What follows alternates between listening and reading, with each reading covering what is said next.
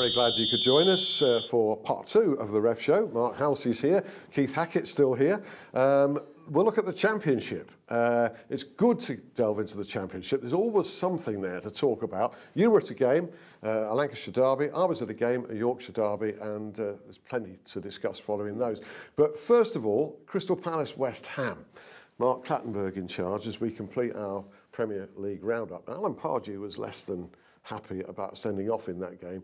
Dwight Gale, 2 poor challenges, 2 yellow cards. Should there even be a discussion on that? No, I mean, listen, we're talking again about Mark. You know, we're talking about getting the key match decisions correct. And if you look at that game, there was 3 big decisions. Obviously, the penalty, the 2 yellow cards and sent off, and the retake. And in my opinion, Mark got them absolutely spot on. He's absolutely, you know, refereeing extremely well.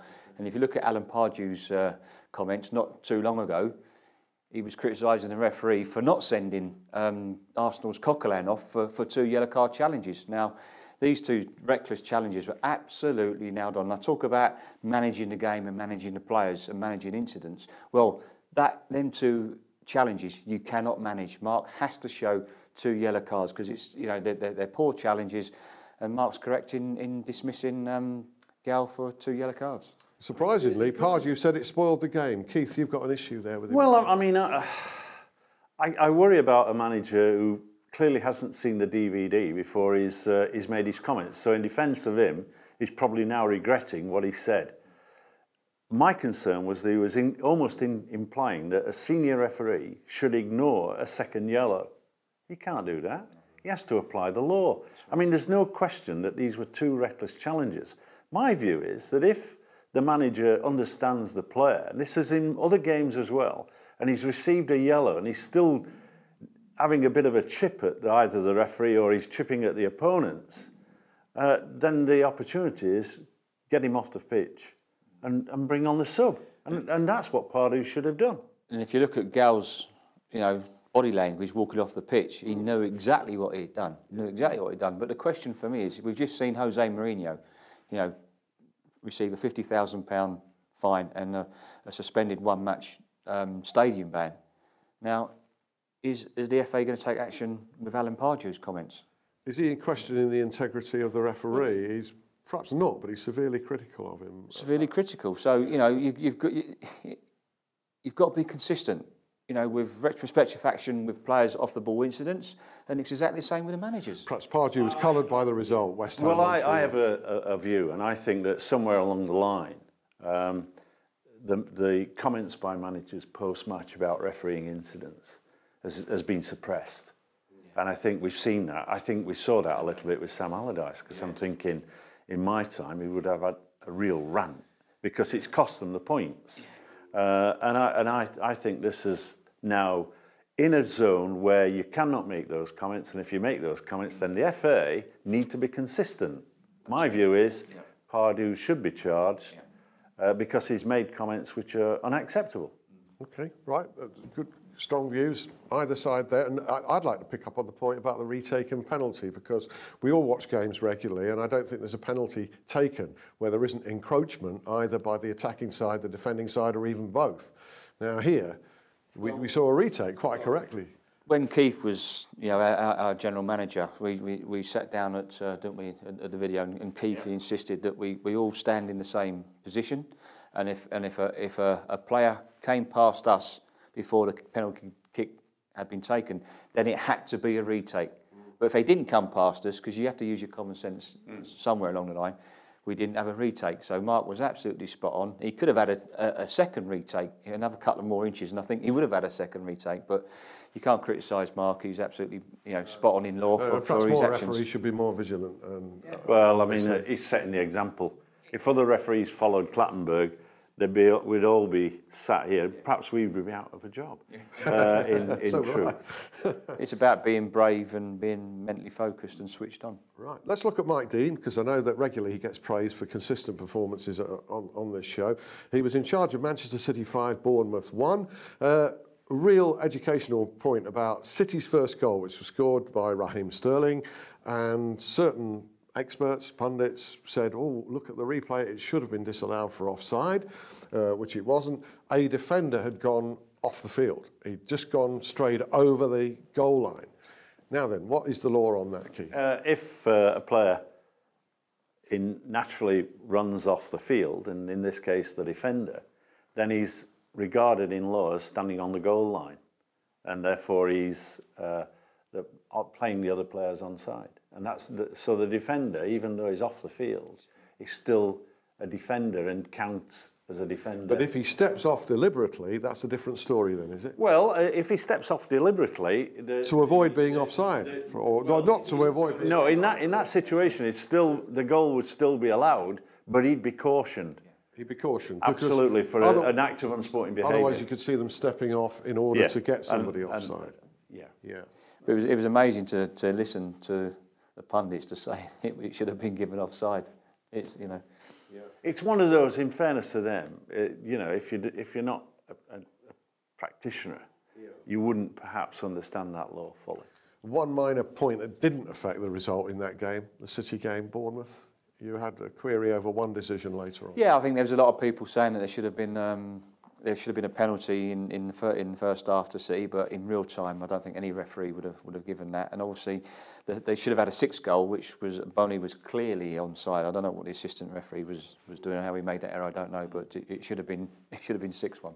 Well, nothing too much that's affected the result of games this weekend, other than that one in the game we discussed earlier in the Premier League with the Sunderland defeat at West Brom, which clearly had a major impact. Championship. I was at Hillsborough for Sheffield Wednesday against Hull. You were at Turf Moor for Burnley against Bolton. We've got to pick up a couple of things here. The Hillsborough game was refereed by Keith Stroud, who's trying to rekindle a career in the Premier League. Unfortunately, he got injured. He got really clattered late on by a player. Hull substitute Chuba Akpom went almost straight through him from behind. How did you see that? I think you're right in describing that he went through him, and I think he did. And I think but was it deliberate? Well, I think that he had the opportunity to avoid. First of all, his first opportunity was to put the brakes on and stop. And so he could have stopped, but he didn't. He continued. He could have moved to the right, could have moved to the left. He went straight through him.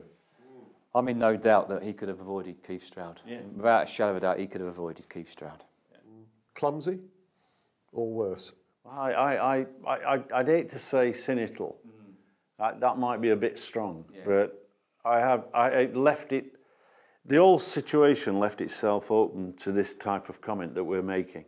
Could that collision have been avoided? And my view is it could have. The crowd has ever enjoyed it. There's never any sympathy for a referee.